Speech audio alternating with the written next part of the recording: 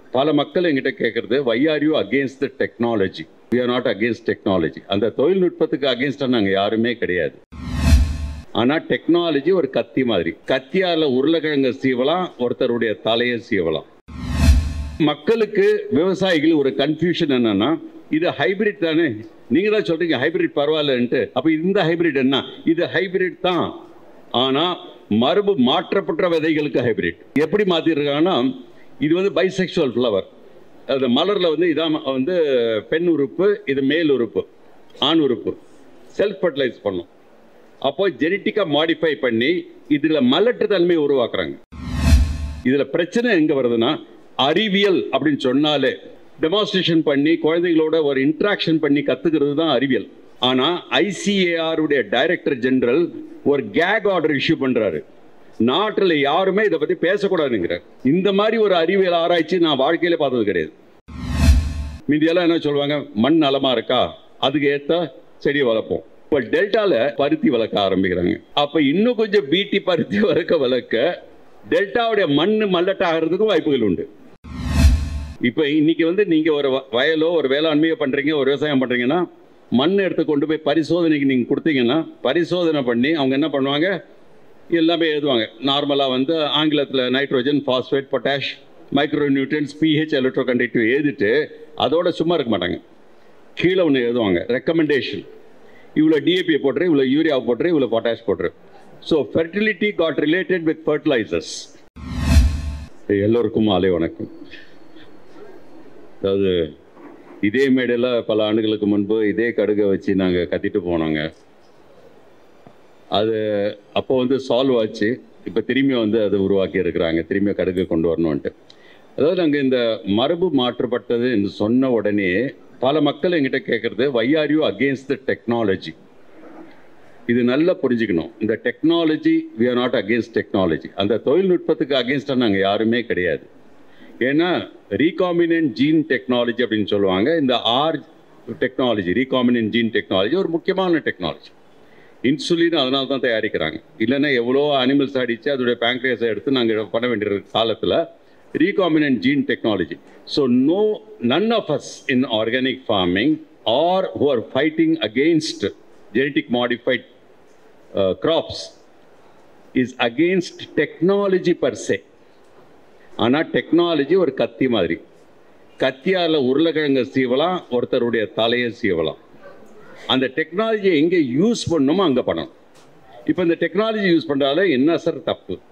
ஒரு gene modification பண்ணுறதால என்ன தவறு, நமக்கு எப்படி பாதிக்க போகுது அப்படின்னு பார்த்தீங்கன்னா, சிறு கிளாஸ்லேருந்து, சின்ன கிளாஸ்லேருந்து சிறு பிள்ளைங்களுக்கு சொல்லிக் கொடுப்பாங்க. இந்த ஜெனட்டிக்ஸ் என்ற பாடம் வந்த உடனே 1 ஜீன் 1 என்சைம் ஹைபாத்தசிஸ் அப்படின்வாங்க.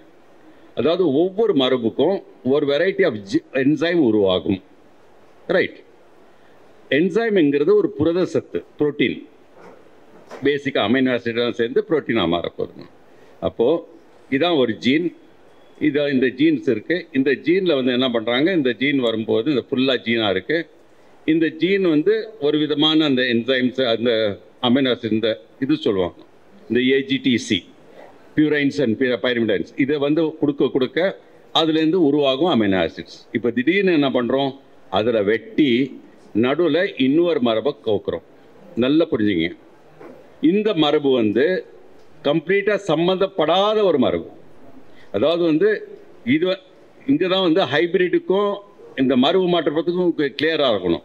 ஹைப்ரிட்டுங்கிறது மாங்காய், ஒட்டு மாங்காய், எலுமிச்சம், ஒட்டு எலுமிச்சம், இது ரைட்டு.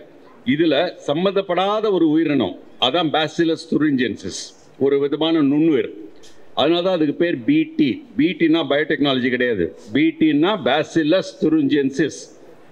அந்த நுண்ணுயிரிலேருந்து மரபை கொண்டு வந்து இப்படி நடுவில் சேர்க்கும் போது இந்த இடத்துல உருவாகிற அந்த அமைனோ ஆசிட், அந்த AGTC காம்பனன்ட்ஸ்லேருந்து உருவாகிற அந்த அமைனோ ஆசிட்ஸ் அது எப்படியெல்லாம் மக்களை பாதிக்குங்கிறது தெரியாது.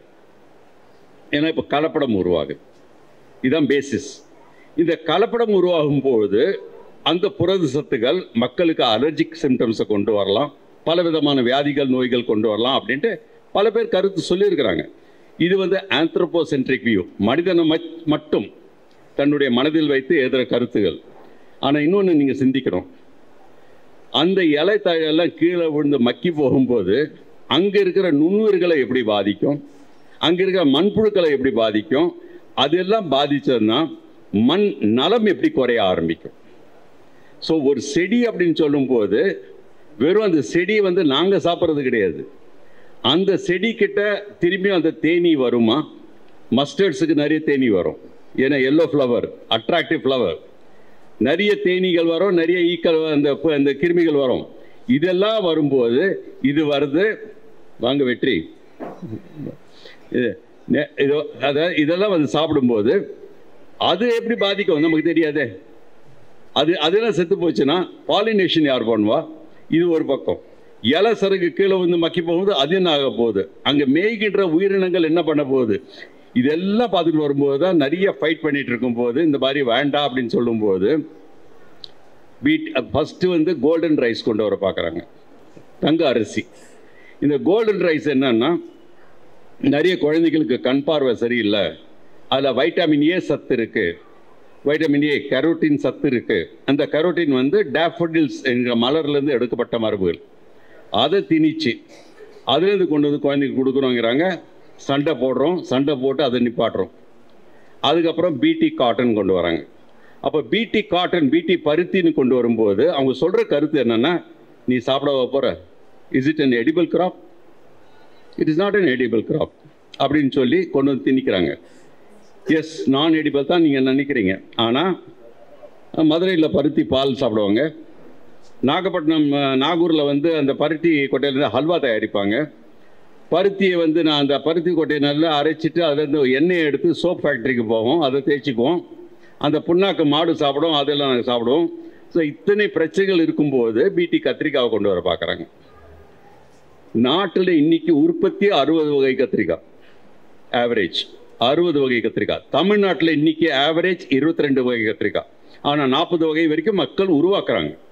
22 வகை காமனாக அவைலபிள் தமிழ்நாட்டில். இத்தனை கத்திரிக்காய் இருக்கும்போது நம்மளுடைய NBPGRI, national bureau of plant genetic ரிசோர்ஸஸில் 4480 வகை கத்திரிக்காய் விதைகள் இருக்கு. இவ்வளோ இருக்கும்போது ஒரு வகை கத்திரிக்காய் எல்லாருக்கும் சமம் அப்படின்னு அந்த கத்திரிக்காய் கொண்டு வர பார்க்குறாங்க. அப்போ தான் வந்து நிறைய பேர் திரும்பிய போராடுறோம், அதை நிப்பாட்டுறோம். திரும்பி அது கடுகு கொண்டு வரும்போது அருமையாக பேரை மாற்றி DMH11, தாரா மஸ்டர்ட் ஹைபிரிட் 11, இதுக்கு பேர் ஹைபிரிட், ஞாபகம் வச்சுக்கிங்க. தாரா மஸ்டர்ட் ஹைபிரிட் 11 அப்படின்னு கொண்டு வந்து திணிக்கிறாங்க. அப்போ மக்களுக்கு, விவசாயிகள் ஒரு கன்ஃபியூஷன் என்னன்னா, இது ஹைபிரிட் தானே, நீங்கள் தான் சொல்கிறீங்க ஹைபிரிட் பரவாயில்லன்ட்டு. அப்போ இந்த ஹைபிரிட் என்ன? இது ஹைபிரிட் தான், ஆனால் மரபு மாற்றப்பட்ட விதைகளுக்கு hybrid. I hope you understand. மரபு மாற்றப்பட்ட விதை எப்படி மாற்றிருக்காங்கன்னா, இது வந்து பைசெக்சுவல் ஃப்ளவர். அந்த மலரில் வந்து இதான் வந்து பெண் உறுப்பு, இது மேல் உறுப்பு, ஆண் உறுப்பு. செல்ஃப் ஃபர்டிலைஸ் பண்ணும். அப்போ ஜெனட்டிக்காக மாடிஃபை பண்ணி இதில் மலட்டு தன்மையை உருவாக்குறாங்க. அதான் பார்னஸ் பார்ஸ்டார் டெக்னாலஜி. அந்த பார்னஸ் பார்ஸ்டார் டெக்னாலஜியை ஒரு டாக்டர் பென்டல் அப்படின்ற ஒருத்தர், நிறைய நேரம் கன்ஃபியூஸ் ஆகும் மென்டலா பென்டலான்னு, ரைட், பென்டல் தான். அவர் வந்து டெல்லி யூனிவர்சிட்டிலேருந்து உருவாக்கி இந்த காம்பனண்ட் கொண்டு வந்து திணிக்க பார்க்குறாரு. முதல்ல போரிட்டோம், இப்போ திரும்பி பண்ணுறோம். பண்ணும்போது இதில் பிரச்சனை எங்கே வருதுன்னா, அறிவியல் அப்படின்னு சொன்னாலே, இந்த அறிவரசன் இங்கே தான் இருந்தார், அவர்கிட்ட கேளுங்க. டெமான்ஸ்ட்ரேஷன் பண்ணி குழந்தைகளோட ஒரு இன்ட்ராக்ஷன் பண்ணி கற்றுக்கிறது தான் அறிவியல். ஆனால் ICAR-உடைய டைரக்டர் ஜெனரல் ஒரு கேக் ஆர்டர் இஷ்யூ பண்ணுறாரு. நாட்டில் யாருமே இதை பற்றி பேசக்கூடாதுங்கிறார். இந்த மாதிரி ஒரு அறிவியல் ஆராய்ச்சி நான் வாழ்க்கையில பார்த்தது கிடையாது. யாருமே இதை பற்றி பேசக்கூடாது. சயின்டிஸ்ட் பிரசன்ட் அண்ட் பாஸ்ட் இது இஷ்யூட் a gag order. அதுக்கும் நாங்கள் பதில் எழுதியிருக்கிறோம். பட் இந்த மாதிரி ஒரு திணிச்சு கொண்டு வரும்போது தான் இந்த பிரச்சனைகள் ஆரம்பிக்குது. இந்த பிரச்சனைகள் ஆரம்பிக்கும் போது எனக்கு இன்னொரு பக்கம் ஒரு பயம் ஆரம்பிக்குது. இன்னைக்கு ஃபுட் கிராப்பிங் பேட்டர்னை மாற ஆரம்பிக்குது. ஃபுட் கிராப்பிங் பேட்டர்ன் மீதியெல்லாம் என்ன சொல்லுவாங்க, மண் நலமாக இருக்கா, அதுக்கு ஏற்ற செடியை வளர்ப்போம். இப்போ டெல்டாவில் என்ன வளர்க்கணுங்கிறீங்க? Bedi, rice, vegetables. விவசாயிகள் இப்போ வளர்க்க விரும்பல. ஏன்னா அந்த இடத்துல நிறைய இந்த காட்டு பண்ணின்னுவாங்களே, வைல்ட் போர், அது அதிகமாகி போச்சு, மயில் அதிகமாகி போச்சு. இது ரெண்டுக்கும் கண்ட்ரோல் பண்ணுறதுக்கு யார்கிட்டையும் வந்து எந்த ஒரு பர்மிஷனும் கிடையாது. பிகாஸ் மயில் is our national animal and wild bore is under protected law. So அந்த மாதிரி வரும்போது நான் பயிரை போட்டு இந்த பன்னி வந்து சாப்பிட்ட போது, மயில் வந்து சாப்பிட்ட போது நான் என்னத்தை சாப்பிட்றது அப்படின்னு சொல்லி அவங்க நினச்சி நாங்கள் அவங்களோட போரிட முடியாது, அவங்களோட சண்டை போட முடியாது, அதே நேரத்தில் அரசோட போய் முறையிட முடியாது, ஏன்னா ரெண்டுமே ப்ரொடெக்டடாக இருக்குது. நான் பயிரை மாற்றிக்கிறேன்ட்டு இந்த இடங்கள்லாம் இப்போ பருத்தி வளர்க்க ஆரம்பிக்கிறாங்க. அப்போ இன்னும் கொஞ்சம் பீட்டி பருத்தி வளர்க்க டெல்டாவுடைய மண் மல்லட்டாகிறதுக்கும் வாய்ப்புகள் உண்டு. சிந்திக்க ஆரம்பிங்க, நல்லா சிந்திக்க ஆரம்பிங்க. அப்போ வந்து மண்ணை வந்து காப்பாற்றணும்னு சொல்லும்போது தான் மண்ணில் வந்து மண் சத்து இருக்கணும், மண் நலமாக இருக்கணும். வளமாக கிடையாது, நலமாக இருக்கணும். வளம்ங்கிறது விளையாட ஆரம்பிச்சிட்டாங்க. வளம்ங்கிறது ஆங்கிலத்தில் வந்து சாயில் ஃபர்டிலிட்டி.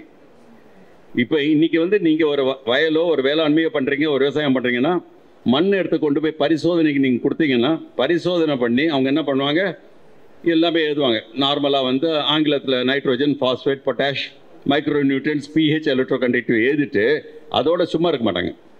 கீழே ஒன்று எழுதுவாங்க, ரெக்கமெண்டேஷன். இவ்வளோ டிஏபியை போட்டுரு, இவ்வளோ யூரியாவை போட்டுரு, இவ்வளோ பொட்டாஷ் போட்டுரு. So fertility God related with fertilisers. அதனால் நாங்கள் வந்து இயற்கை பேசும்போது, ஆழ்வாராய்ச்சி நாங்கள்லாம் சேர்ந்து பேசும்போது இனிமேல் நாங்கள் மண் வளம் என்று பேச மாட்டோம், மண் நலம் என்று பேசுவோம். நலம் என்று சொல்லும்போது தான் மண் வாசனை. மண்ணில் உயிர் இருக்கா, உயிர் சத்து இருக்கா, உயிர் சத்து அந்த வாசனை காரணம் ஆர்கானிக் மேட்டர், ஹியூமஸ் இருக்கணும். ஆர்கானிக் மேட்டர் இருக்குது அப்படின்னு பார்த்தோம்னா அதாவது இந்தியாவுடைய ஆவரேஜ் வந்து 2-5% இருக்கணும். இன்னைக்கு நாட்டுடைய ஆவரேஜ் 0.4%. தமிழ்நாட்டுடைய average according to government officers 0.68. But according to my experience, basic soil biologist, it's 0.2 to 0.4. 0.2. அப்போ அந்த உயிர் சத்து குறைய எதுக்குன்னா, எனக்கு மண் வந்து ஒரு பெரிய ஒரு ஆர்வமாக நான் மண்ணில் தான் ஒர்க் பண்ணேன், மண் உயிரில் ஒர்க் பண்ணேன். அது என்னன்னு தெரியல. நீங்களும் வந்து கஷ்டப்படாதீங்க, குழந்தைக்கு சரியாக கணக்கு பார்க்கலன்ட்டு கணக்கு படிக்க மாட்டேங்கிறாங்கன்னு. நான் ஸ்கூலில் படிக்கும்போது என் ஆசிரியர் சொன்னார், டை உன் மண்டையில் களிமண் இருக்குண்டான்னு சொன்னார். அந்த களிமண் சாயில் பயாலஜிஸ்டாக மாறும்னு எனக்கு தெரியாது. ரைட், அவருக்கு தான் தேங்க்ஸ் சொல்லணும் அதுக்கு. ரைட், அப்போ அந்த சாயிலை பற்றி ஸ்டடி பண்ணிகிட்டே வரோம்னா அந்த சாயிலுடைய ஹெல்த்து குறைய வருங்காலத்தில் அங்கே க்ரோ பண்ணுறதுக்கு பிரச்சனைகள் வரும். இன்னைக்கு இன்னொரு பக்கம் வந்து என்ன பண்ணுறாங்க, அப்போ அந்த பிரச்சனை குறையும் போது ஒரு தாய் கர்ப்பமாக இருக்கும்பொழுது அந்த உள்ளார வளர அந்த சிசுவுக்கு நீங்கள் வெளியிலேருந்து ஊசி மூலிமா உணவு கொடுப்பீங்களா, இல்லை தாயை நல்லா கவனித்து உணவு கொடுப்பீங்களா? தாயை தான் நம்ம கவனிப்போம்.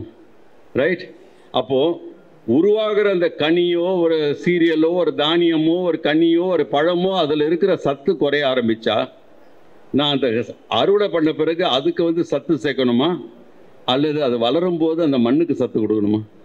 மண்ணு கொடுக்கணுமா இல்லையா?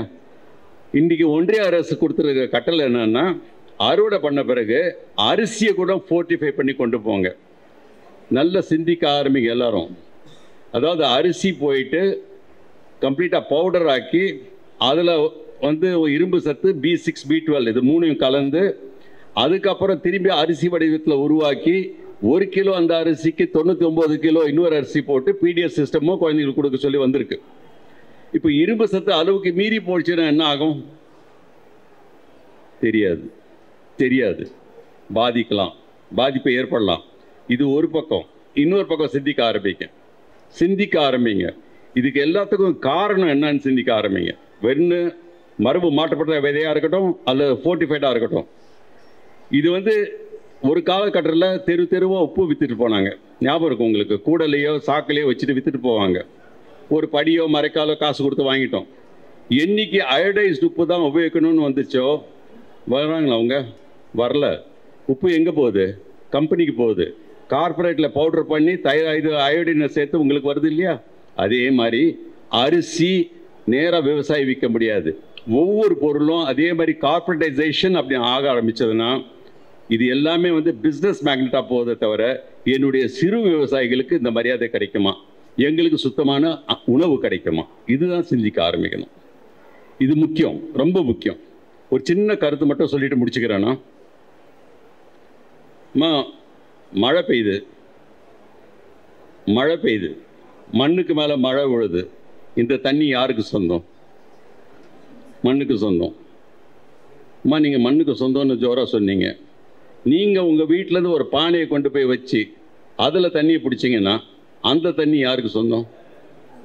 உங்களுக்கு சொந்தம். அந்த பானையை நான் தான் கொடுத்தேன், உங்ககிட்ட வேறு பானை கிடையாது. இப்போ யாருக்கு சொந்தம்? நான் பானை தான் கொடுத்தேன், பிடிச்சது நீ, ஆனால் எனக்கு தான் சொந்தம்.